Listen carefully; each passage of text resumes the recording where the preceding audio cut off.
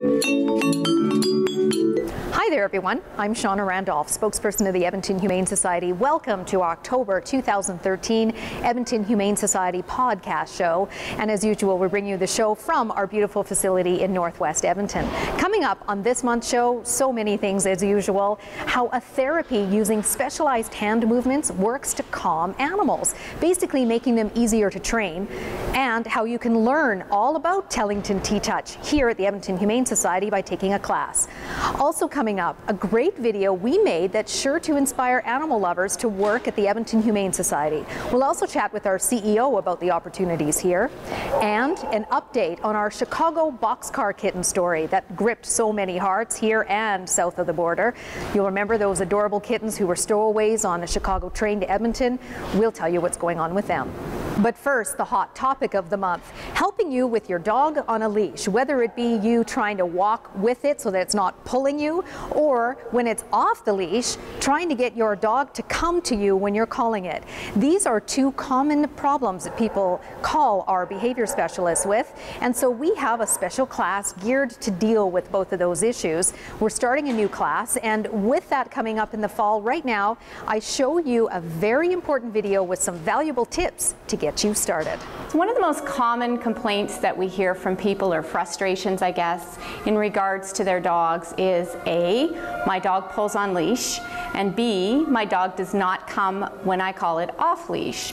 So we created a specific class to address both those issues. It's a group class and it's 6 weeks long, and we help people tremendously with both of these issues. One of the things that we do find, the traditional training methods of teaching loose leash walking focuses on punishing the pull rather than rewarding the follow with the loose leash. So the method that we choose focuses on rewarding the follow so that the dog actually does enjoy walking beside us, whereas a lot of the methods the dogs actually are pulling to get away from us because they're always getting jerked on the leash and that type of thing. There are tools out there that we know can do severe physical damage to dogs. In addition to, science has shown there's some of the tools that will cause emotional and behavioral side effects, and so we really want to avoid those. Things like choke chains and prong collars. And I do understand that people have a big powerful dog and they maybe feel they don't have any other choice, but that's what we're here to do, to show them that there are other tools out there that can help you, give you just as much control, but not have the same physical or emotional side effects. So in the beginning stages, we do use a lot of food rewards, which science shows that's the #1 way for an animal to learn. And so all I would do is I would start walking and just make a little attention-getting sound. And when the dog comes into the reward zone beside me, or reinforcement zone as we call it, we would mark it with our little clicker and give them a reward. So right now, Gracie's kind of walking nicely with me, and I'm just going to reward that because I didn't even have to get her attention. There we go. And insofar as the off-leash recall, it's a very extremely important thing to teach your dog, because if we're ever in a situation, especially in an emergency, we need our dogs to come just like that. There could be a car coming, that kind of thing, and so we're happy to help people with that. So if we were looking at working on the recall process, the way we start is we choose a cue word that our dog would respond to, and for my regular recall I always say come, my dog's name and come, because I have 3 dogs. So in this case it would be Gracie come. So I just want her to start thinking that come is the best thing she's ever heard in her entire life. So I make it a big party with high value treats in the beginning every time I say that. Gracie come! Oh, good girl! That's a good girl. What a super girl you are. Very good job. Oh yes, good girl, Gracie. So that's basically a demonstration of what we call our regular everyday recall that everyone should have. But we also want to have something called an emergency recall for those emergency situations where maybe the dog sees a rabbit and they're running across the street in traffic, and we've got to stop the dog. So that is something that we also teach, and it's not going to happen overnight. It takes time. All of these things take time and practice and a little bit of patience, but it's absolutely possible for everybody. So the next loose leash walking and recall class is set for November the 6th. Again, it is a 6-week course. They fill up very quickly, so call right now to register at 780-491-3888. We also promote our classes on our social media sites, so follow us regularly on Facebook and Twitter and Google+, Instagram and YouTube. And we also make a point of keeping you entertained, engaged and educated. For example, these 2 next stories that are sure to warm your heart. The stowaway kittens from Chicago that ended up in Edmonton on a train without food or water. We'll update you now on those. And as well, how independent veterinarians often help us with some medical cases. Here you go. How old is she? She's 2. She's Chanel, the sweet, gentle and calm Shih Tzu mix that came to us about a week ago.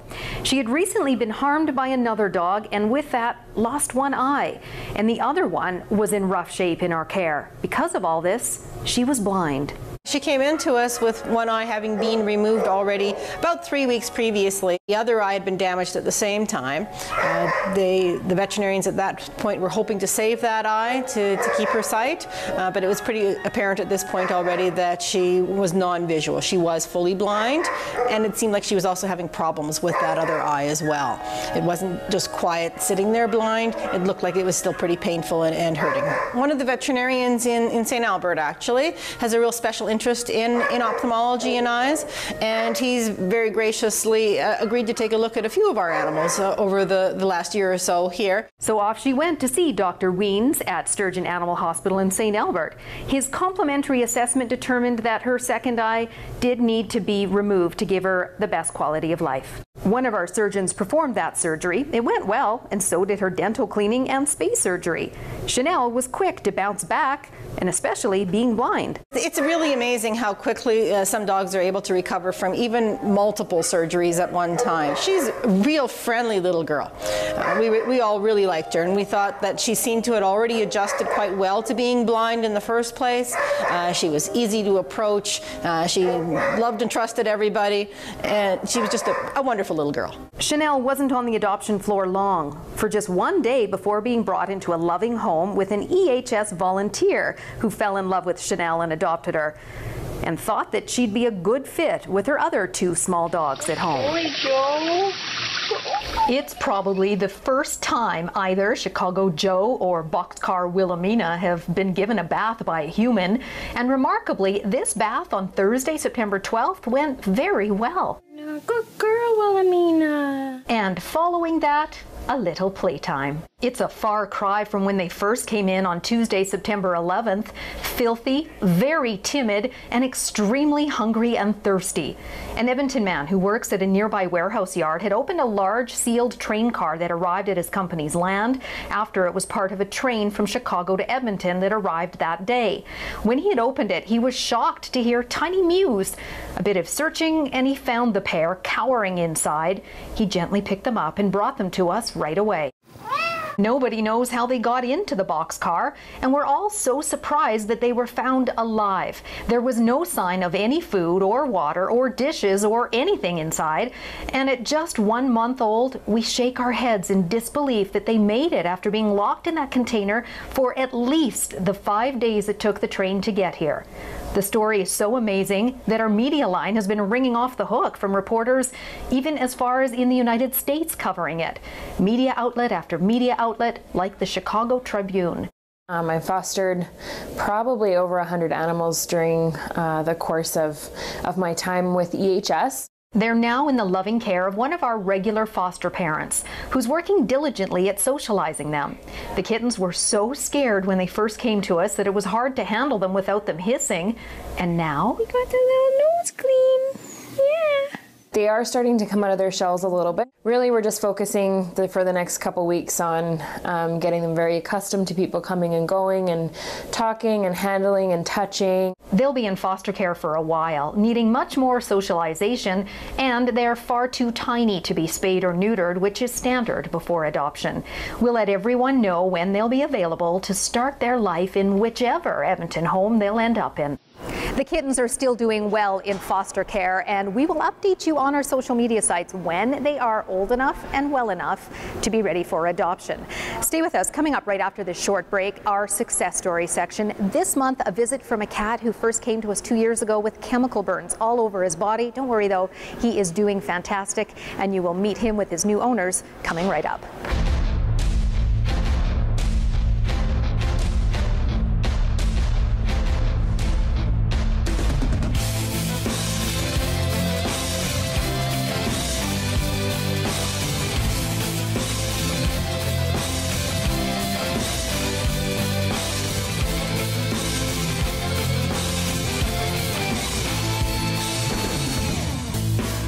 The Edmonton Humane Society. There's a pet for everyone.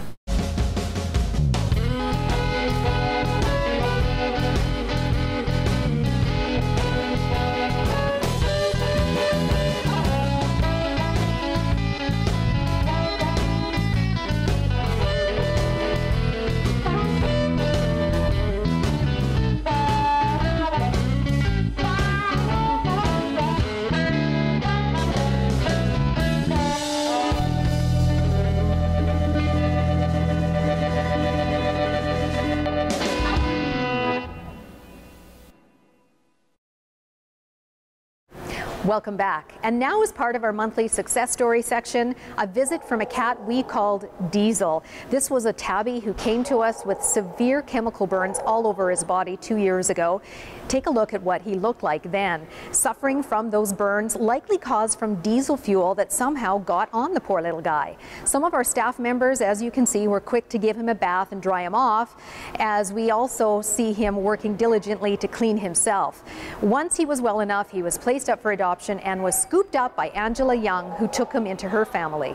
The two of them join us here now, and well, Diesel's a little kind of timid. He's thinking, why am I not in my house? Thank you, Angela, for coming. You're welcome. Thank you for having us. So how's he doing? He looks beautiful. Oh, yes, he is doing awesome. He's a good fit to our family. He's really settled in. He's a perfect member of the family. So. And you have other pets as well, so he blends in quite well. Yes, he does. We have one other cat and a dog, so sometimes it's quite fun around our house. Let's go back to when you did adopt him about 2 years ago. What drew you to him? I was actually looking on Facebook and I saw your video clip of him, and I saw him and fell in love with him immediately, and I actually dropped everything and came right away, and I said, I want to see Diesel, and I adopted him right then and there that afternoon. Wow, the power of social media and adopting, that's so good. And obviously from the beginning you knew that he was meant to be with you. Yes, yes, I could tell just by looking in his eyes. He reminded me of another cat that we actually had, and I'm like, I knew the temperament of this type of cat. He's got a bit of Maine Coon in him. So we had another Maine Coon, and they're just beautiful cats to have around. Yeah, big, beautiful. Yes. Yeah. Fluffy. And did you have to do anything special with him when you first took him home? When we first took him home, he did have the cuts and sores and everything. We kept him in the bathroom by himself for the first couple of days. And we didn't actually have to do anything, just try to keep the wounds clean and everything. And he took care of that basically himself. Yeah. And no, we went for the vet visit the week after, and the vet actually said that his hair probably wouldn't grow back. Oh, but Diesel proved him wrong. Yeah, a little different than that thought. He is so fluffy, and he's just so, I just can't get over how beautiful he was, because I took that video when he first came in and he looked like he was just suffering so much, and we still don't know how the diesel fuel got spilt on him. We'll never know, but the point is he's with such a lovely family. Yes. So let's just talk about adopting from the Edmonton Humane Society. Obviously you were drawn to us by that video, and just thoughts for anybody watching.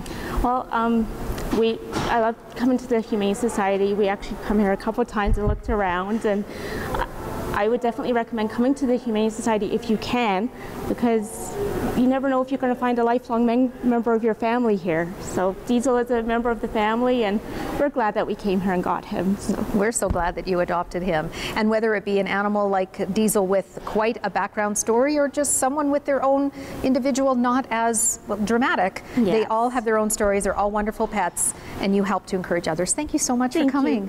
And now, using a specialized therapy to help calm shelter animals. It's called Tellington TTouch, and it's really good as well to helping animals with behavior problems. One of our dedicated volunteers does this regularly on our shelter animals, and watching this next video may even inspire you to learn how to do it on one of your animals. Let's start with you, Patty. You've been doing this for quite some time. Yes, I've been doing Tellington TTouch now for almost 4 years.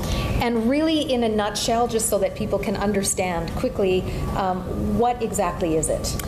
Tellington TTouch is a very gentle and respectful form of touch that we use for our companion animals. It's very gentle, circular type touches that we do. The Tellington TTouch works on a cellular basis.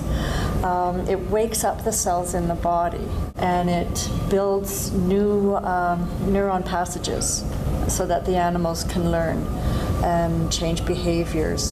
Any animal can take advantage of it. I have found, actually, when I start doing TTouch on a dog or a cat, that they become addicted to it. It's very calming for the animals and relaxes them, and as a person doing the work, you also relax. Let's talk about some of the education classes that we offer, like this one. Why do you feel this one is so important to offer the public?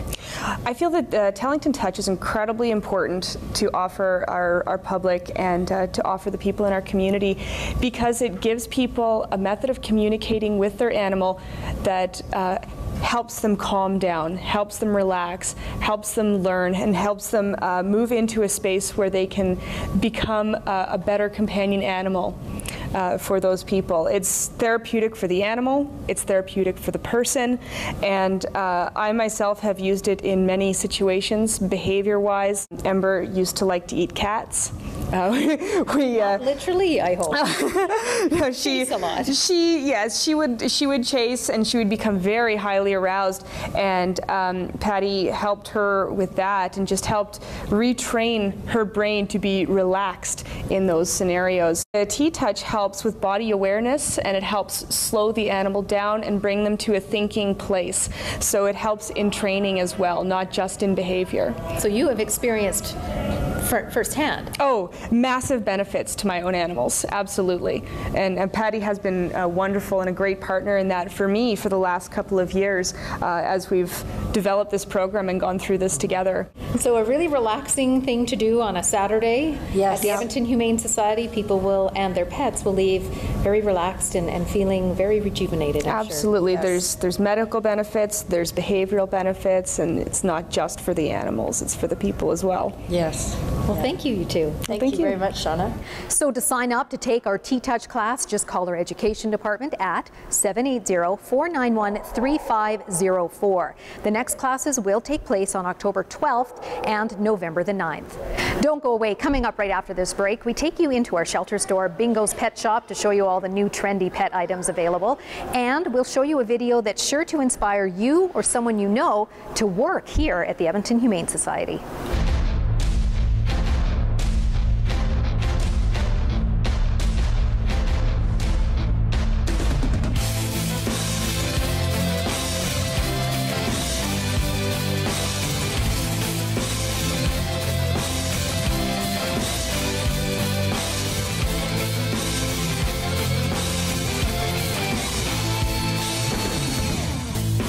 The Edmonton Humane Society. There's a pet for everyone. Real men love football. Real men love power tools. Real men love trucks.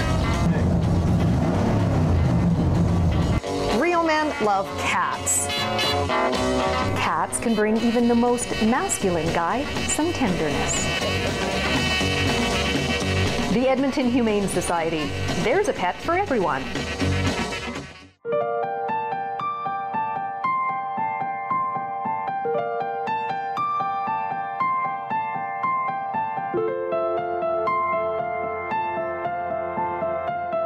I like working at the Edmonton Humane Society because every day is different. You don't know what types of animals are going to come in the door. It's a really good thing to get a lot of hands-on experience with these animals, and right away if they come in the door and they need our help, we can go right into doing that. It's very interesting and it's very exciting, and knowing at the end of the day when I go home that I have helped 1 or 2 or 3 animals, it's a wonderful feeling. I like working at the Edmonton Humane Society because I have fabulous coworkers, and I like seeing all the families that are completed every day.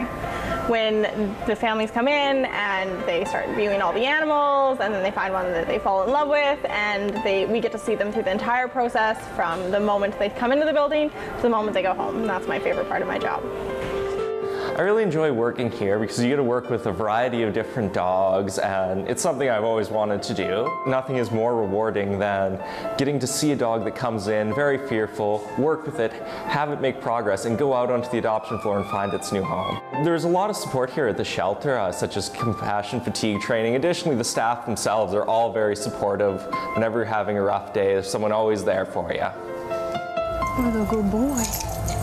He's a good boy. I like working with the Edmonton Humane Society because I get to help people with their companion animals. You really get to know the dogs in the daycare. You get to know their personalities. You get to help the ones that need to be, a little bit more outgoing. Sometimes they come in a little bit on the shy side, and you see them blossom into this really friendly social dog. We have some really great clients. They appreciate everything we do for them, and it's great.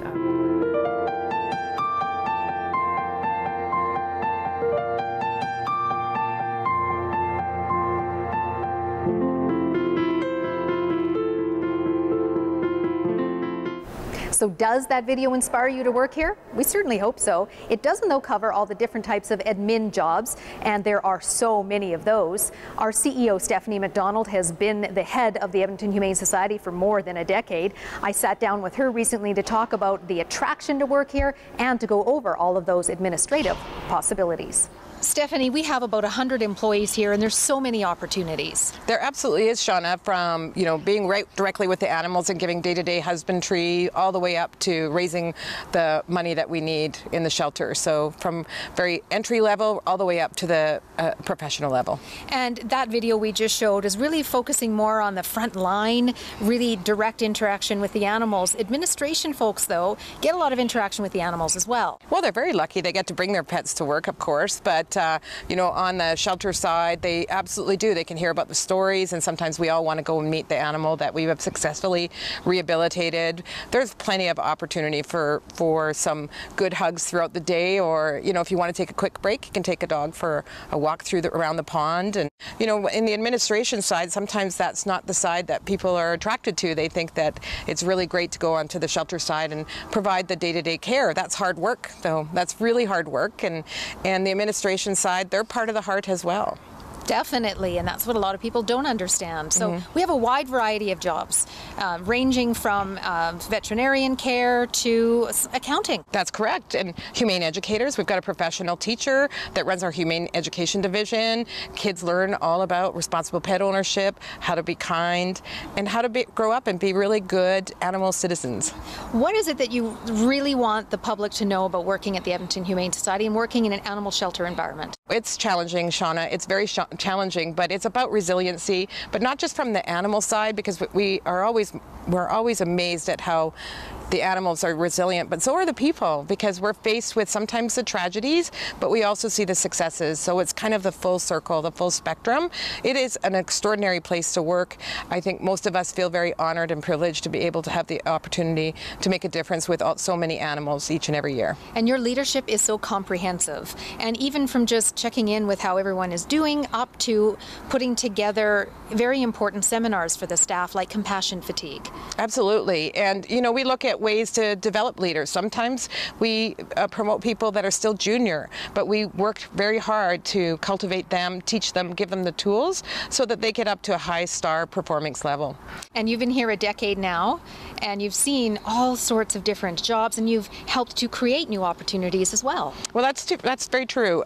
When we were at the old shelter, 23 to 30 staff, and we wore multiple hats, and times it was not uncommon for me to be in scrubbing the kennels, and sometimes when we had staff shortages, we'd have the volunteers working side by side, and I've even seen accounting in there, even though they're usually huddled behind their computers, making sure all of the money is counted for, have also been there working with us. When there's a disaster that strikes, we look at everybody's skill set, and we launch out to try to provide the best support we can for disaster management. So there's always something going on here. I mean, it's really a triage center, and it's not for the faint of heart, and it's not for one that likes to have the same old, because it is an incredibly diverse organization with so much change happening all the time, and there's no opportunity to actually get bored. Oh yeah, definitely. You don't get bored. Absolutely. And so just check the website, edmontonhumanesociety.com, because the opportunities are posted there frequently. That's right. Thank you, Stephanie. Thanks, Shauna. Every month we take you into our shelter store, Bingo's Pet Shop, to show you all the new and trendy pet care related items and all the cool things for humans as well. Here's a look for this month. Nadine, we're in the fall. A lot of need for people to occupy their pets indoors. We always advocate cats staying indoors whenever possible. Yep. So especially in the warmer months, let's talk about some of the things that you can do. Well, this product's been around for quite a long time, but it just came to me we started using it here in the shelter, and with that, people started getting really curious about it, and it's an awesome way to entertain your cat during the day. Not all of them are easy to get at, because you just put the food inside those tubes, and the long ones there, they have to really dig their paws in there to get it out. Yeah, so it's really interactive, hence the name Interactive Feeder, which is just great. Good for cats so that they have something to do. We always like them to be active and stimulated for their minds. So yeah, and it works all day long toy. Absolutely. Okay, this one is so cool. I press it and you can't hear it as a human, a squeaky toy. Yep. It's great. It is at a frequency that dogs can hear, not us. So it works great for those dogs that love squeakers, but the owners that don't. Called Hear Doggy. No more annoying squeaky toys. Yeah. And it comes in different styles. Yeah.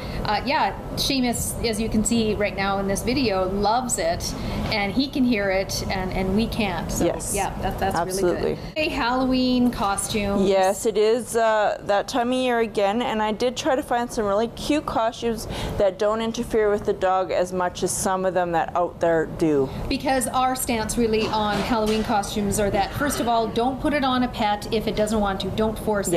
Always make sure that they are supervised when they're wearing it. And the big thing is make sure they're safe so that it doesn't inhibit their movement or that they can't get stuck on something. Make sure they can breathe, and these fall into that. Absolutely. Yeah, and really they're simple, nice ones like a wiener dog. That's really cute. We got quite a few cute ones this year. Like I said, they're safe for the animals.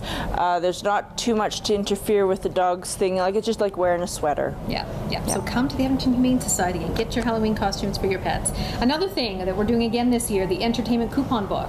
Yeah, we are selling them till December 31st. They're $40, and the profits go to the shelter, or you can buy them online and support us as well. So through our website you can do it? No, through the entertainment through book. entertainment, and then click on Edmonton Humane Society, and then that's who you can support us that way. Yeah, and there's really good coupons in here for things like eating out and recreation and that. So you betcha. Really, really good. We appreciate all the support. And Nadine, we talk about it, we just need to remind people, you do not own this store. No, we are part of the shelter. It's just another department, and all the profits made from here go directly back into the shelter operations. So you buy cool things and you help the animals at the same time. Absolutely. Thanks, Nadine. Thanks, Shauna. So now we're at the end of our October 2013 Edmonton Humane Society podcast show. Before you go, though, we do want to remind you to please think of our shelter animals and donate however you can. Being a nonprofit charitable organization, we greatly depend on donor support to care for about 13,000 homeless animals each year. Please just visit our website for how you can donate, and thanks to everybody who does support us. Thanks so much to CatchCan for sponsoring this show. That company is committed to sustainable development by protecting and preserving the land and water. Thanks to Evan Adnams for his technical directing time and labor to bring this show to you, and for Shaw Television for airing our show on their station at no cost.